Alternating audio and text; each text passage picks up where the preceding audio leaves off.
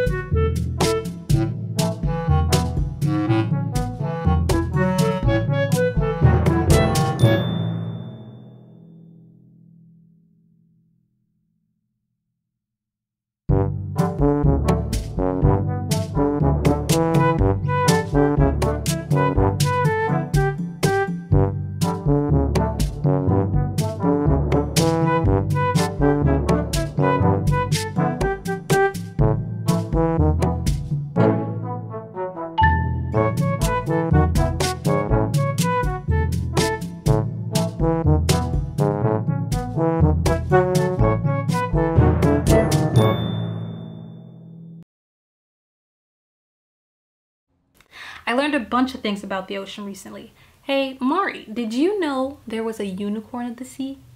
Really? Of course, but it's called a narwhal, and they're these little whales with a horn that is actually a tooth. They are so cute. Speaking of whales, last week we talked about mammals. They are actually the biggest mammals in the world. They can be about 75 to 100 tons. That's almost as much as an airplane. That's huge. Reporting live from the beach, I'm Dee Zaster with MB News with a quick story on zones. Sources close to us say that there are 5 zones. We have Sunlight Zone, the Twilight, Midnight, Abyss, and Trench. Each get darker as you go. In the Sunlight Zone, you may find a sea turtle or dolphin, which is one of the most intelligent creatures in the world.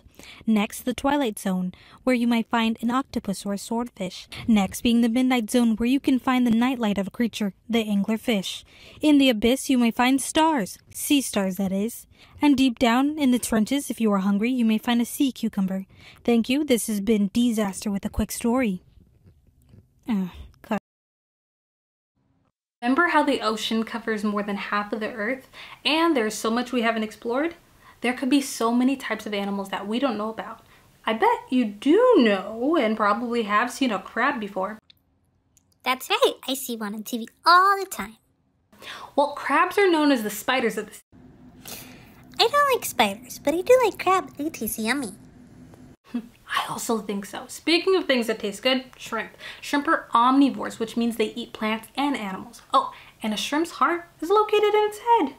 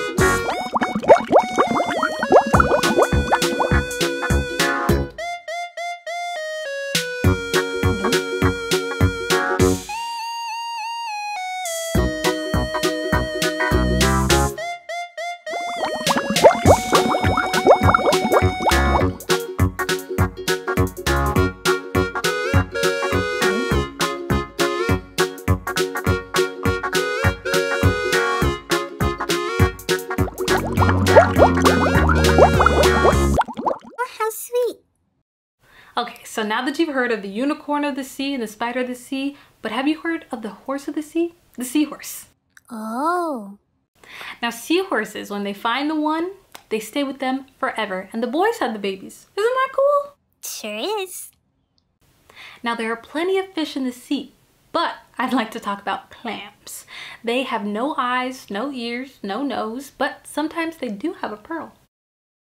Okay, so we're gonna do a really quick and easy craft. You're gonna take out a piece of paper, choose any color. I chose pink for mine, and you're just gonna draw this weird sort of shape and make sure you give a lot of space at the end. You're gonna fold your paper in half and give it a little more space, see, like that, and then take out your scissors, but be careful, and go ahead and cut around the lines that we just drew, or the grooves that we just drew, because we're making a clam.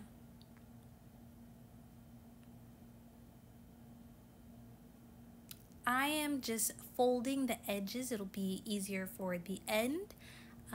And then just making sure everything looks good, giving it a couple more folds.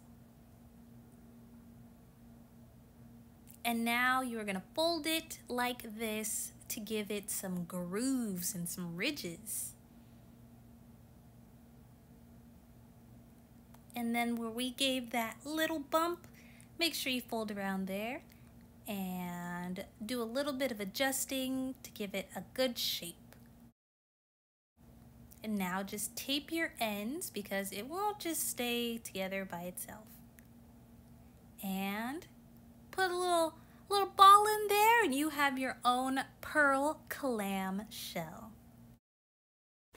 Great. And speaking of great, there are great white sharks, hammerhead sharks, tiger sharks, nurse sharks, and a bunch of other types of sharks. The cool thing about sharks is that they don't have bones. They have cartilage, which is the same stuff that's in our nose and our ears. And unlike you, they gotta keep moving when they sleep.